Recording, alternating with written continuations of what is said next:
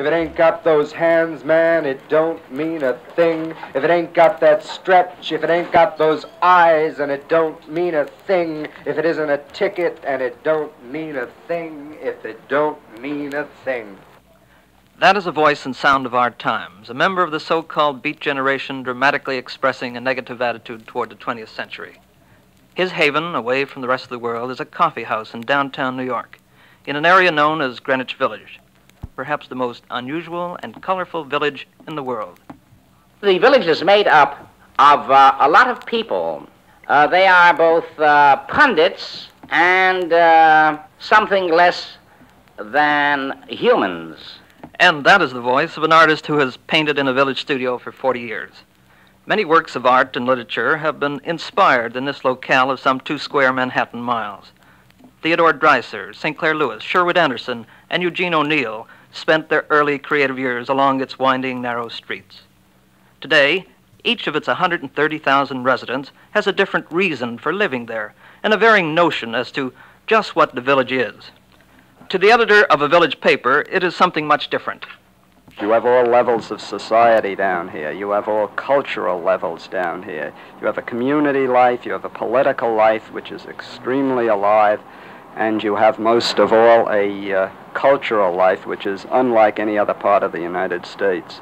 A psychologist has much the same impression. The village has a deeper significance culturally and intellectually to the whole country. It's a kind of intellectual crossroads here. Not only are ideas spawned here that go out throughout the country, but people are constantly coming and going. There are certain bars in the village, for instance, that if you want to know what's going on in Paris, you can go down and find out what some friend of yours is doing in Paris or San Francisco or Taos or wherever it happens to be. Because it is a kind of nerve center for certain intellectual and artistic trends. To a local minister faced with the problem of tending to the spiritual needs of the villagers, it is this. One of the definitions of Greenwich Village is that it is a community of revolt, or in revolt, against much of middle-class American values and standards and ways of life. The rebellious spirit has produced some angry young men, some rebels with and without a cause. On a Sunday, sunny afternoon, they and others gather in Washington Square Park. Their frustration, their anger, or just plain energy are released in different ways.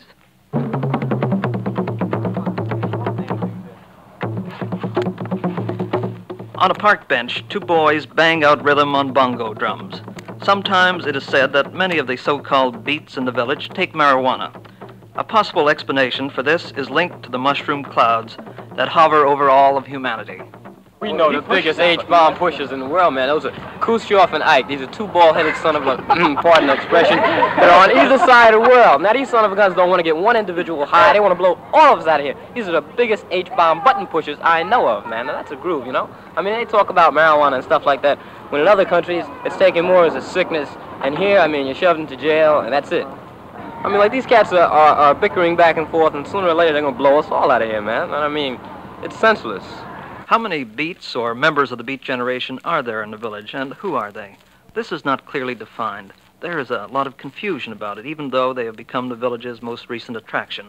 Some simply say, I'm just a member of this generation, that's all. It's difficult, actually, to find anyone who will deliberately label himself as being beat. This is true even in the coffee houses, which are supposed to be the beatniks' headquarters. 1 floor beneath ground level of an ancient brownstone on lively McDougal Street, crossroads of the village, there is time for a brief conversation with some poets who read nightly at the Gaslight Cafe. Despite the fact that the readings have been advertised as being by poets of the beat generation, there is no clear picture, even here, of what this means. As far as beat generation goes, to me, I am myself now writing at this period in this time. If the tag beat generation is given to the area in which I write, or the time in which I write, you know, I can't do anything about it. I am not beat, I'm not finished, I'm not done. I want to write, I'm going to write, and if I don't change my, style, and if I don't get any polish and discipline, if I don't do anything, then there's no reason in writing.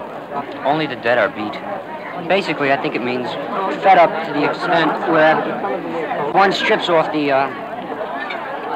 falsities put upon oneself by what we call society or general culture or whatever, be to the extent where these things just disappear and one is reduced to a state of almost elemental being, somewhat similar to the prime example of existentialist living, I suppose. I don't really know.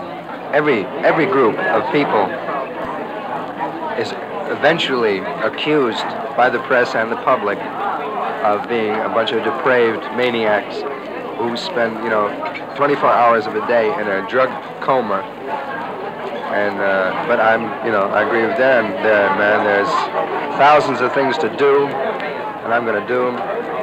And there are lots of things to see, and I'm going to see them. And there are lots of kicks, and I'm going to be kicked by them.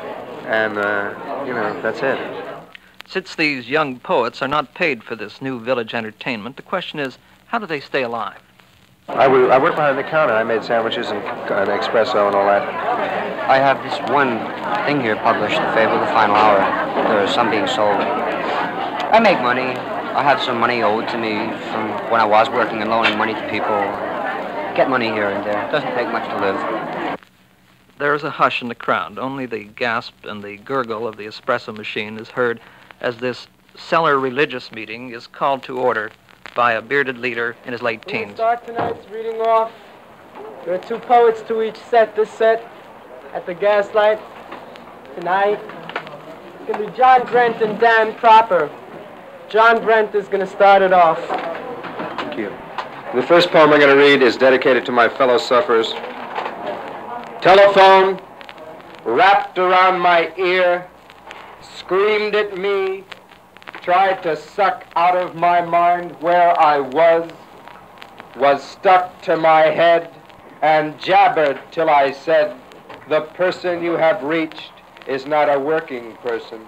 He has been changed and is temporarily connected. Please, hang yourself up. All of the poems seem to have an anger, an anguish, a despair, a desolation. You ended up ash in a spoon. You ended up flesh wrapped in fog. The payment for a ride and a journey, your end. The silk hands that warmed you, caressed you strengthless. And the desire became a need, and the need became a hunger, and the hunger a torment, and the torment total pain. You ended up a pinch of white powder. You ended up soot on a spoon handle. You ended up a taste of milk sugar. You ended up a hole in the arm that needed a funnel, a clock that watched the days for pain. You ended up ash in a spoon, your soul in a brown paper bag.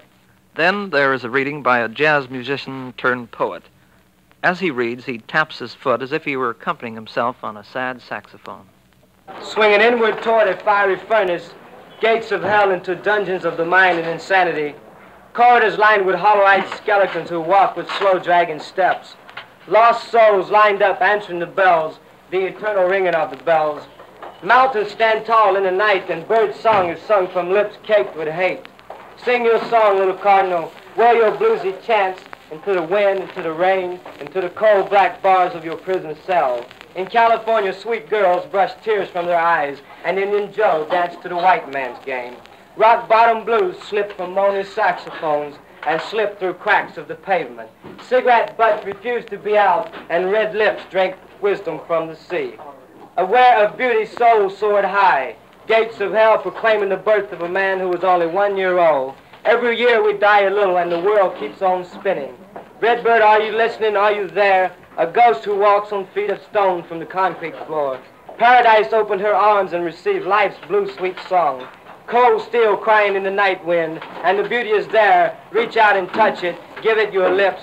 Gates of hell where night is a terror filled with the longing for hot, thirsty thighs. Great Janae, great genius, knows the meaning of life, while Joe Goo over in Never Never Land walks with button-down shirts. Brooks Brothers, Marx Brothers, my brothers, when will you cry life's sweet song? The publisher of the local paper, The Village Voice, is Edwin Fancher, who is also a psychologist. He has a similar theory about the village's most controversial residents. Well, I see the beatniks really as the latest chapter in a long tradition of bohemian protest. Some of the old bohemians that I've talked to, going back to the 20s and so on, feel that they are very much in that tradition. It's a tradition of revolt, it's a tradition of shock. It obviously can't be the same kind of revolt against sexual mores and so on that you had in the 1920s. It can't be the same kind of political protest that you had in the 1930s. Perhaps our dilemma today is more profound in that there aren't such simple enemies that one can be in revolt against anymore. Perhaps that is why the Beat Generation seems to have less form and directness and why it seems to be more mystical. But I think what is significant is the interest that the American people have shown in this very, very small little group of artists. An artist who has spent his lifetime in the village, D. Hirsch Margulies, a sort of paunchy painter, in the 6th Avenue studio expresses an historical point of view about the young newcomers. There are always beatniks in the village. And the beatniks are people, usually, who are people of a dreamy frame of mind in search of adventure. There are many reasons why people come to the village to live or just visit, and perhaps it's best expressed by a young Negro boy. I come down here because I find people I have something in common with, and we're working for, a good cause, and we have something in common, and that's the sort of people I can associate with. What is that? You say you have something in common. We believe in the same things. Which is what? What do you believe in? We believe live and let live. Live and let live. I'll go along with that. And you can be happy without being a millionaire. Do you live in the village yourself? No, but I'm moving here in a couple of weeks. Why are you coming down? Because I feel like I belong here. You feel like you belong here? Yes. What is it that would make you feel that? The general feeling among the people. Like brotherhood, and among the brotherhood, I'll go along with that word. Brotherhood, that's yes.